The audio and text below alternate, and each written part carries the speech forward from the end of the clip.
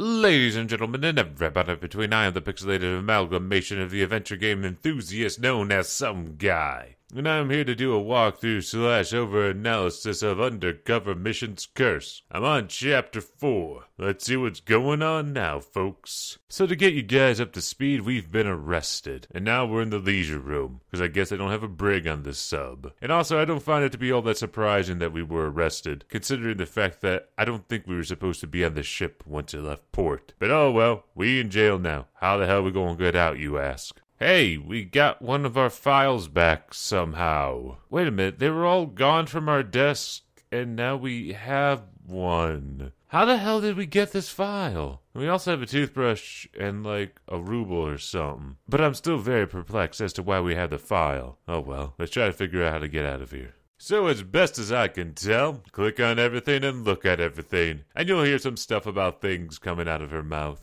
At first glance, they seem to be very busy with their card game and their musical shop talk, but I know they're watching me like vultures watch a parched man. So yeah, just keep on clicking on everything or just wait around until something happens. I'm not sure what to do here. But eventually, something happens. Get out.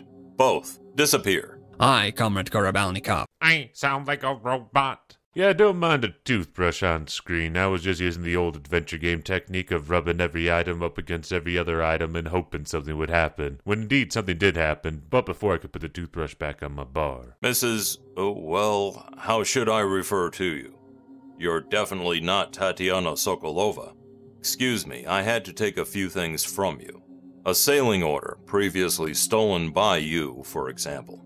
I surely apologize for keeping you imprisoned here, but as long as I do not know who you are and what you really do here, it seems that it is the best thing to do. What you really do here? Yeah, that might as well be the title of this episode. Oh wait, it is now. Well, let's go ahead and take a better look at this officer. Otherwise, we're just gonna stand here awkwardly. I can see a card in his officer's jacket.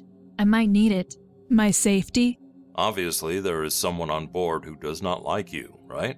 And if you will open up a little about yourself, I might let you out. So, who are you? And what are you doing here? And how do I know that you are not the one who wants me dead? You don't want to tell me. Good. I didn't actually expect anything else. In this case, you stay locked up here. Well, he gave up on that interrogation pretty quick. I'll be back in a few days. Perhaps the captivity will loosen your tongue more. You know, I have no idea what the Geneva Convention's protocols are towards people being locked in leisure rooms. Frankly, it sounds like we're going to have a very relaxing time in here. Well, at least until the sub blows up. Hey, that's not a spoiler. The game's own title's a spoiler. We all know what happens to the Kursk, so obviously we're going to try to avoid our fate by escaping from here, because nobody wants to be exploded on. Before I forget, I brought you something so that you do not get bored. Singing makes happy. Goodbye. Oh man, that's a better title for this episode. Singing makes happy.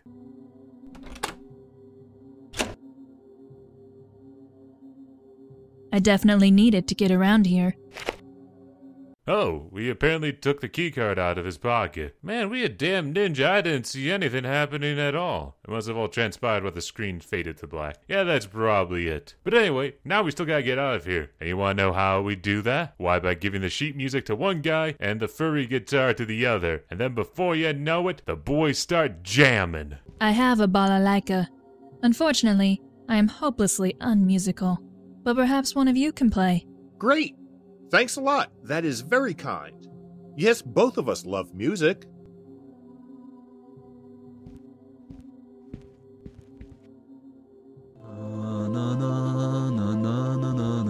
Well, these boys are really feeling it. They've started a jam band. And now that they're distracted, we can go over here to this little med box and take some sleeping pills out of it. Wait for the right moment. What have we here? Scissors? No. Bandages? Nyeh. Iodine? Probably not. Sleeping pills? Well, well. Well, that wasn't too painful to listen to. Now we have sleeping pills. The only item kept in this little medical box. Why do they just keep sleeping pills in here? I don't know. Maybe they need something to chase their drinks down with. Because that's what we gotta do now, folks. We need to get these guys to give us some cold brews, and then we need to spike their drinks. And we do that by interacting with the fridge. Gentlemen, I'm thirsty. Did your mother not teach you to never let a lady suffer thirst? There is almost nothing left. I wanted to get some more anyway. So let's go ahead and spike their drinks while they're away. And yeah, after you spike the drinks, you have to kind of mill around for a while. Because, well, that's how this game works. Although I do wonder, is this leisure room still being used for leisure, even though it's a prison? Do like guys just come and go and wonder why we're hanging out in here and don't leave ever? Oh, they're back. Here we are again. Let's refill the refrigerator and get some fresh drinks. Come on, miss. Now, you would expect these guys to walk over to their drinks and, grab them, or at least stand near them. But no, one's just hanging out by the door, the other's hanging out by the fridge. Now, you may think you have to trigger something here to get them to actually drink the drinks, but no, you just kind of have to mill about for a while, and then through the power of, I don't know, lack of animation, they just pass out, without ever once touching the tainted glasses. Huh. I didn't think this medication would work so fast, but I don't object. So I tried to search the bodies, but didn't pick up anything. And I just left the room, so I guess they left the door unlocked when they brought in the drinks. Okay, we can go with that. I need to try to contact Colonel Boborov. Maybe we are not too deep down and the military phone works. So obviously something super exciting happened in the weapons officer's room. Hell, someone broke the damn vent he was hiding his gun in. That can't be a good sign. But first things first, we're going to need to pick up a bunch of stuff from here. Perhaps Korobelnikov has the remaining things kept in that locked safe. What locked safe are you talking about? Oh, it's probably the one overhead. Well, we didn't even look at that, so... Okay, we know we need to get into the safe. But then again, this is an adventure game, so we know we pretty much need to get into anything that's locked. Those are the orders that Korobelnikov has taken from me. I'll take a closer look at them. I just love how everyone leaves out crucial documents just to be had. You'd think the man would have kept that in his safe, but maybe he forgot the combination. A screwdriver is always handy. I will need the...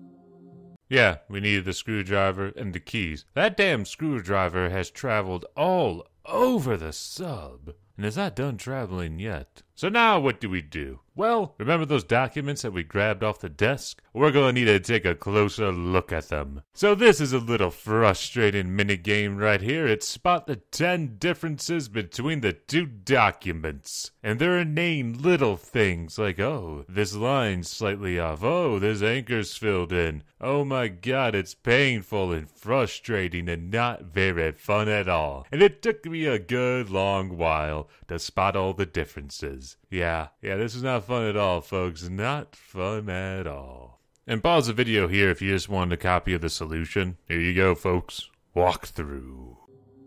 One of these sailing orders seems to be faked.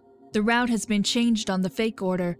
You don't say. Then why the hell did we need to spot 10 different differences when we could have noticed that one key difference? Hell, that was the only key difference we really needed to know. Oh, talk about filler. It seems like some developers been playing too many hidden object games. The target location of the Kursk is a place very close to the coast of Norway. Shallow waters, an optimal place to access the Kursk. This looks like the usual operation from Vori. Oh, you don't say. Those Vore guys, they're going to try to steal the curse for reasons that I do not comprehend. Why the hell do they want to steal a sub? How the hell are you going to unload a sub on the black market? This, what, they're going to strip it down for parts? Even then, why this sub? This is like the flagship of the Russian Navy. You'd think that, well, that's a problem right there, isn't it? I'm thinking about this plot too much. We're going to take everything at face value because that's how this thing's written. This mission is a disaster. Piece of shit. All are incapable idiots. That might be the voice actor ad-libbing a little bit after he read the script. Ossip, this damn weirdo, what was he thinking stealing the old weapon system boards and drawing attention to us? Yeah, what was he thinking? I really don't know why he did that. Why was any of that necessary? Why did he take the weapon boards? Why do we even care that he took the weapon boards? I mean, I'm at a loss here, folks. The finer details of this game's plot's just going over my head. I can strangle him 10 times for this bullshit. And then suddenly, This old man shows up in Ossip's apartment. This brute, crazy man sniffing around. We lost 3 of our men, and 1 is now uglier than Kursk K the Deathless. Oh, they're talking about our partner there, I guess. I still don't know what's going on. What do they even want out of the sub? I'm still really confused about that. Maybe it's just some generic Ocean's 11 type heist. You know, it's just personal between them and the Russian military at this point. And then, Kornebelnikov and this stupid woman. If she is not from the military intelligence or the FSB, I'll eat my hat. I wonder if they know each other. We have to do something, Arkady. The captain wants to emerge and discuss the sailing order with the ministry. We cannot let that happen. Should I go bring them down? Oh, unknown my ass. Game, you do not forget a distinct voice like that. That was the very same dude that was down in the air control room, or whatever the hell it's called, fixing the door after we broke it trying to escape being poisoned to death. It's a very distinct voice, Game. I did not forget it. And also, too, this weapons officer, God, I hope it's a weapons officer, but nevertheless, this dude said his damn name. I need Kornebelnikov alive. Knock him down, but he needs to survive. Why? Are you just trying to be Bond villains at this point and keep the heroes alive for inane, stupid reasons? No need to spare her. And how? Doesn't matter. We should no longer care about making it look like an accident. In the end, nothing from this ship will be left. Understand. I have to stop Sobolev. He's dangerous. I need a weapon. Oh no, our life's on the line. But fortunately for us, the 2 guys that want to kill us aren't going to leave this room until we assemble the necessary items. You're probably wondering, Guy, what are those necessary items? Well, first things first, we need to get the scalpel from the sick bay. But it's not as easy as it sounds. Damn, the doctor and his assistant. You know, it's funny. If you look at the map, the torpedo room's opened up. There's absolutely no reason to go there at all. There's quite literally nothing to do other than look at everything in there. It's a pointless room. A red herring. Just like some of the items I have in my inventory. My god, this game. So many red herrings and false leads. I wonder if it's intentional or just puzzles they couldn't finish. I don't know. But what I do know is it's how to get a doctor out of the room. Ooh, that was a smooth transition, I hope. So now we're back in our prison cell, the leisure room. And we gotta look at this little hockey table. There is something under the table. Aha! A cloth. Yes, indeed. It's always fun when a crucial item spawns into existence after you've thoroughly looked at everything. Oh, so much fun, game. Yes. Dr. Bakatin? Of course. Who else? We have an emergency in the turbine section. What happened? Steam spewed out of the valve and scalded Fyodor's upper body and arms. Looks bad. I'm coming to you. So, he should be busy for at least 15 minutes. Yeah, we're so excited we double hung up that phone. And now we can steal the scalpel, because I guess the assistant went with him too. Oh well, it did sound like a legitimate medical emergency. They probably needed a couple of bodies down there. Small, but powerful. And that's what she said about my genitals. I'm just trying to lighten the mood, folks. So you're probably wondering, now what, Guy? Now what? What do I do? Well, we still have that damn safe to crack in the weapons officer's room. So let's go ahead and solve that by just giving you the damn combination. Now, if you're wondering how I figured that combination out, you see there's a photo in this same room, and if you look at it 3 times, the lady's like, oh, there's a bunch of numbers left here. But the last 2 are left out. So the safe's passcode is those numbers, and then just you guessing until you get the final 2 right. There's no other way to solve this puzzle, folks. Yeah, that just seems a little bit like lazy puzzle design to me. It's like, oh, here's a hint, we'll just leave the last 2 numbers off, and boom, we got a challenging puzzle. There you are. Done.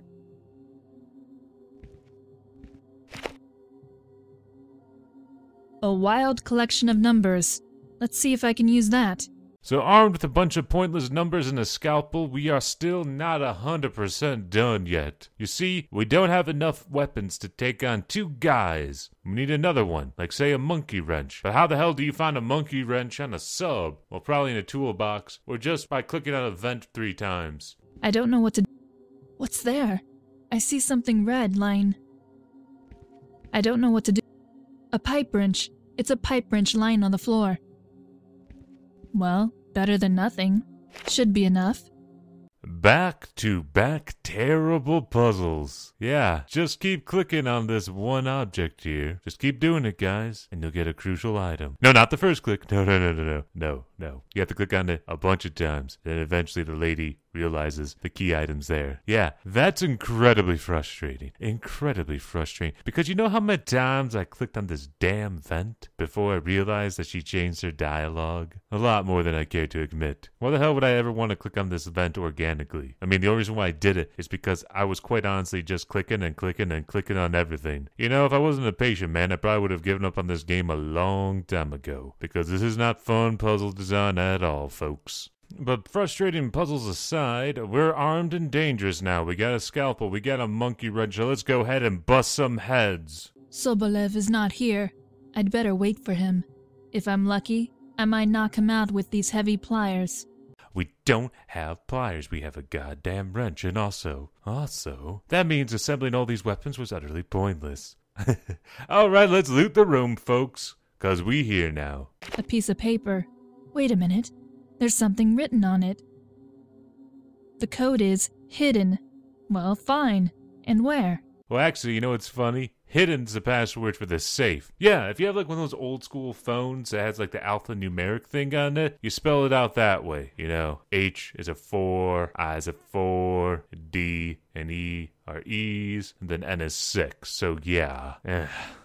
I guess I gave you a hint at least. Still a bit of a frustrating puzzle. And if you're wondering how the hell did you solve that guy, I was just going through puzzle archetype and hoping it was one of them. Because I've seen puzzles like this before. Not that I like them, but I've seen them before. Normally they actually put the, letters on the pin pad, so you kind of had some hint about what you're supposed to do. But yeah, I just flat out guessed this. And it turns out I was right. Right on target. Those were the right numbers. Let's see what this officer is hiding.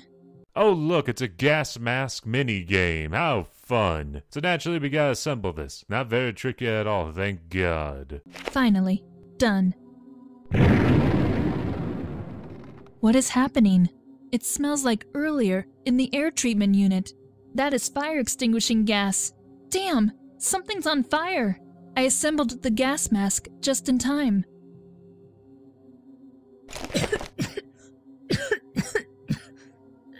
I must find out what happened and where the fire is. The smoke seems to be coming from the direction of the radio and server room. Well, at least our frustration's rewarded with some measure of excitement. Let's go see what the hell's going on in the radio room. Fire! I need to extinguish it right now.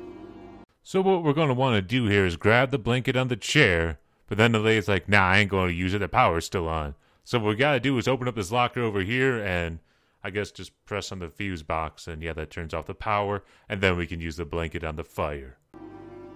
The sailor has a lighter and a small canister with accelerant beside him. If he is the criminal, I should make sure he doesn't get away.